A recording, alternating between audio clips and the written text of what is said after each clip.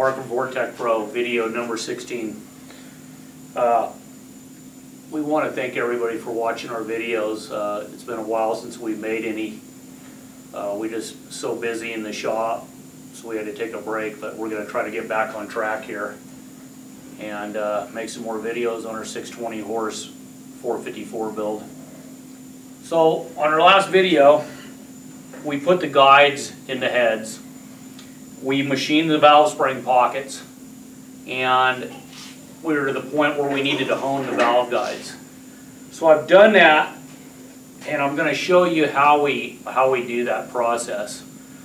We use a bronze K-line guide, and if you want to come in here, Tom, you can show what the guide looks like after it's been honed. And I'm going to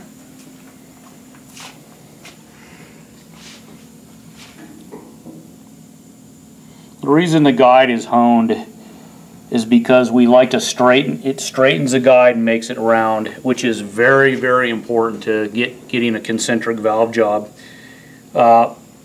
It's the start of the valve job, and it's so important.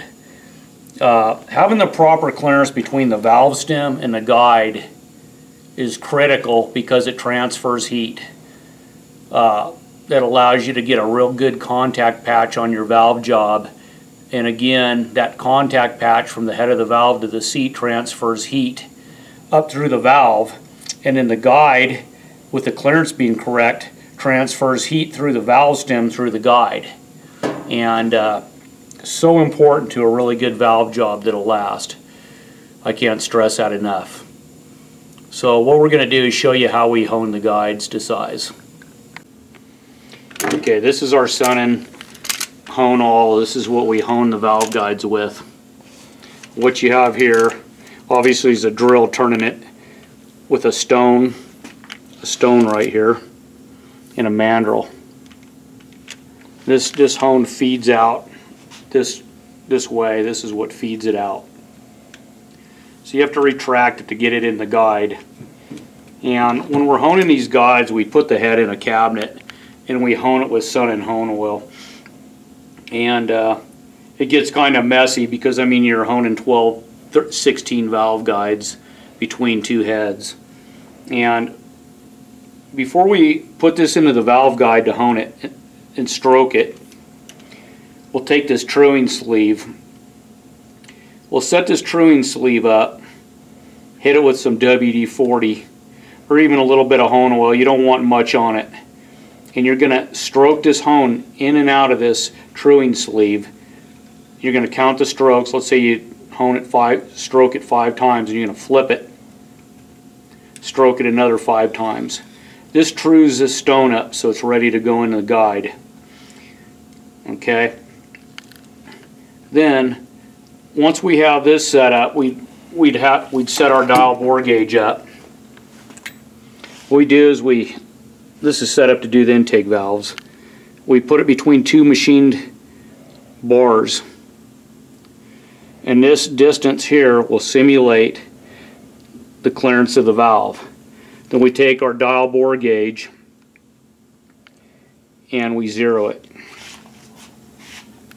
Yeah, you're gonna have to get down. Okay, it's zeroed. Then you can see how this thing works. It contracts or expands depending on how big the valve guide is.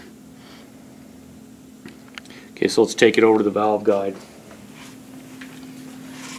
So we've got it set up to set the clearance on intakes. Now this guide's been honed. We like to shoot for about 1.2 thousandths clearance. We're within about 1/10, roughly, to 2/10 of that clearance.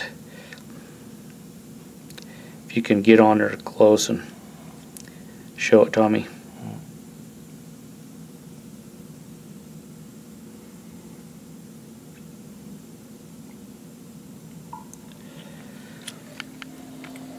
So we wrote about 12 10,000ths clearance on the intake guide, and about 15/10 thousandths on the exhaust guide. If these were a smooth wall K-line, we'd run more clearance, but these are an interrupted spiral, so they hold a little bit of oil. You can run these a little tighter.